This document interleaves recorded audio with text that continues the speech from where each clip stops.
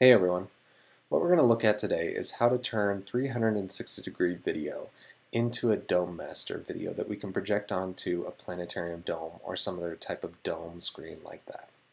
So what I've got here is just some 360 video that I recorded a while back of some firemen doing a car extraction, and we're going to use this as an example. Right now we're watching the video in what's called an equirectangular projection. And this is basically taking 360 video and flattening it out. So if we were to wrap this back around into a 360 sphere, this right edge over here would meet up perfectly with the left edge, and the poles would squish in together, and you'd be able to look around as if you were sitting here in the passenger seat of this car. So let's go ahead and get started. We're going to be using Adobe After Effects for this, and I'm using the latest version of After Effects CC 2019, version 16.0.1. And this is because the latest versions of After Effects have some really great 360 tools that make this task pretty simple. So what we're going to do is just import our footage into After Effects. And here we have it. And we're just going to create a new composition with this footage by dragging it onto the New Composition button. And here we go. We've got our composition ready to go. I'm going to go ahead and zoom in here. This is pretty long footage and we don't need to see all of it. And so what we're going to do is apply a built-in effect, built into After Effects, to convert this from equirectangular to a full dome image. And let's go ahead and jump up to the effects menu. And there's an option here that says immersive video and an effect called VR converter. And I'll go ahead and click on that. And you can see that not much happens right away, but that's because we need to tell the VR converter what the input type is and what the output type of video is. So we know that the input is equirectangular, as I said before. It's a 2:1 aspect ratio rectangle. And we will know that we want our output to be a full dome output, which also happens to be a fisheye output. So we'll go ahead and click on that. Now the first thing that you'll notice, it's converted this to a fisheye image or circular fisheye image. So you can see that we're only getting 180 degrees of this image instead of the full 360 that we were before. And by default, the camera is pointed directly at the front of that image. So let's go ahead and undo what I just did real quick. And you can see that that front area is right in the center of the frame here, and it just keeps that the same with the full dome.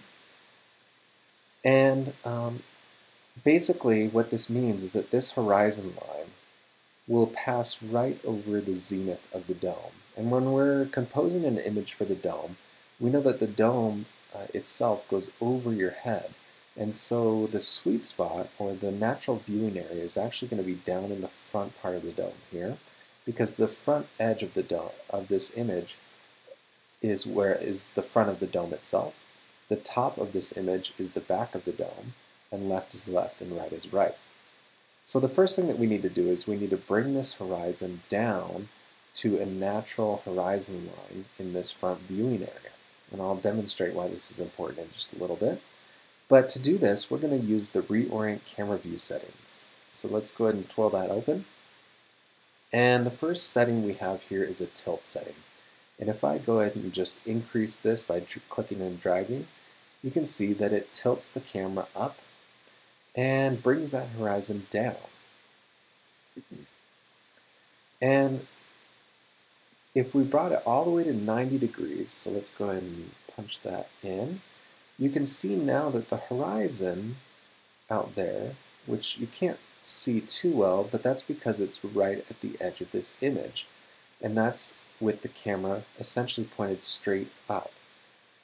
And for a flat dome, this might be an ideal viewing scenario. However, I know that in the dome that I work in, our dome is actually tilted in front of the audience at about 20 degrees.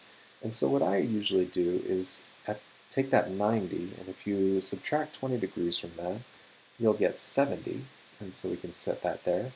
And now this gives you a nice horizon line about 20 degrees above the bottom of the image. And again, right now, you might think that this horizon looks really curved. However, as you'll see in just a little bit, when you project this up onto the dome, that horizon will appear flat. All right. So the next thing that I want to talk about really quickly is this field of view control. You can see that right now it's set at 180 degrees, and that is how much field of view of this image is up on the dome. And 180 degrees is kind of the default natural option. As you can imagine, a dome being a hemisphere contains about 180 degrees of information. However, you can exaggerate this to get more of the image up onto the dome screen. Now, if you do this too much, what you'll run into is some distorted looking images, especially if you have tall, straight elements like trees or buildings. Those things will start to bend inwards if you increase this value too much. So if I go ahead and increase this just a bit by clicking and dragging, you can see what happens. Essentially, it's pushing more of that image up onto the dome, which for this particular shot is actually pretty useful because of the close confines of this image. And my general rule of thumb is I usually don't go above about 210 degrees. Going above that tends to really get you distorted, curved lines that should be straight. And so usually I don't go above that, but again, this is can be based on the image as well as just your personal judgment. And the best way to test this is just to output multiple versions and take it into a dome and see what it feels like. Alright, so now that we have our image here at 210 degrees, tilted forward at 70 degrees, and again, this tilt is sort of arbitrary as well. You can kind of play with this and see what feels right, especially if you actually want the audience to be kind of looking in a more downward facing direction, almost forcing them to be tilted forward. You can do that as well. So I'm going to set this actually at about 60 degrees. Again, just due to the nature of this shot, I really want to be able to see more of what's below the horizon line here. All right. And the next control that I'm going to talk about is another reorient camera view control. It's the next one down here, and it's the pan. And you can probably guess what this does. If we increase the value here, you can see that it rotates the camera to the left, and we can pan all the way around as if we were in a VR headset or an interactive 360 player. But of course, this is setting this value, and then you're rendering this setting out. So let's say I wanted to start the shot at the very beginning facing forward. So we're going to go ahead and put 90 in here. So you can see now everyone in the dome will feel kind of like they're in the passenger seat of this car facing forward out of the windshield, which has already been cut out. And let's say down the line I want to be facing over to this fireman to see what he's doing with the jaws of life there to pry open that door. But I want to start here and then end up over here. So to do that, I'm going to use keyframes, and keyframes basically allow you to change the value of something over time in After Effects. So I'm going to click the stopwatch to enable keyframes on this pan aspect. And if I go ahead and click on my footage down here in the composition and hit the U key on the keyboard, that will open up my keyframes, and you can see I've got one little keyframe, this little diamond here. And let's go ahead and jump forward a bit and set another keyframe by clicking on the Add Keyframe button here. And that's just going to keep this value at 90. So 90 to 90, no change, no rotation, you can see. And let's go a little bit farther and say over the next 4 seconds I want it to rotate over to the right here. So I'm going to decrease this value, and you can see it rotates over to the right. And let's say that's good. And let's go ahead and preview that. So we'll go ahead and hit the space to preview, and you can see it's not moving. And then, boom, we're moving over. And now we're checking out what he's doing. And let's stay there for a while. Let's see, let's scroll down. Let's stay there for a few seconds here. Add another keyframe. Again, just at the same value as the previous one, so it's not going to move. And let's go ahead and turn around and see what these other firemen are doing. So let's go ahead and increase this value to see what these guys are up to over here. And let's preview this. And we'll turn around and see what these guys are doing. Cool. So if we go ahead and preview this from the very beginning,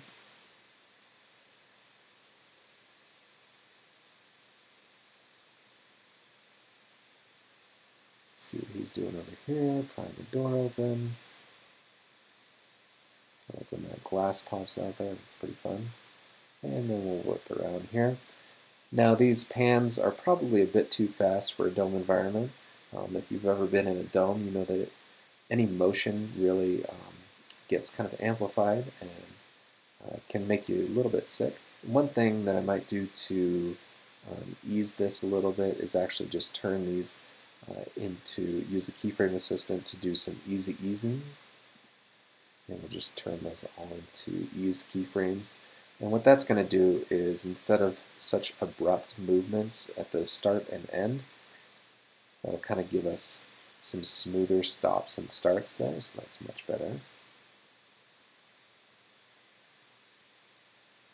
And once this starts, you'll see it starts a little bit slower and then slows down at the end there. So it's really quite noticeable in the first transition here. There we go. All right. So there's how to convert 360 footage into Fulldome.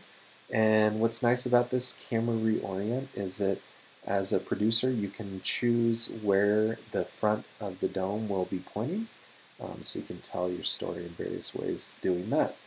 And so what I want to show you now is just a preview of what this dome image will look like on a virtual dome. So to do this, I'm just going to output this frame, just a frame from this video, as an image. So I'm going to go to Composition, Save Frame as File, and let's go ahead and change this to a JPEG. We'll just call this Test Frame. Render that out. Okay. So we've got our test frame here. As you can see, it's still this circular image. And I've got a program on here called Dome, which is a really useful program for previewing dome content as well as mapping domes themselves. So basically hooking up multiple projectors to a computer and mapping those images to the dome surface. So you can see we've got our dome here. Right now we're facing south, which in this case, in this simulation, is the front of the dome. So you can see our axis over here. And what we can do is just preview this content by dragging it onto the virtual dome here. And if we zoom in so that we're sort of in the virtual dome, you can kind of see what this looks like. So as I said before, once you project this onto the curved dome, that horizon, let's go and look at that again, that looked like it was curving down here, actually ends up being a nice flat natural horizon. And you can see that the audience can look all around themselves and see that they are in the passenger seat of this vehicle. All right, so that's turning equirectangular footage into a domemaster. Thanks.